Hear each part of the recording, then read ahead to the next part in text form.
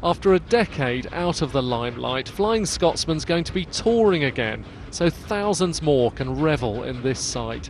Richard Westcott, BBC News, on board Flying Scotsman. Sadly, one enthusiast who hoped to get a terrific view of the train had his moment of magic ruined. Ryan Allen was one of many who waited along the route to witness the iconic engine as she sped northwards. Just as the Flying Scotsman approached Little Bytham in Lincolnshire, a Virgin East Coast train made an untimely intervention. Dear me.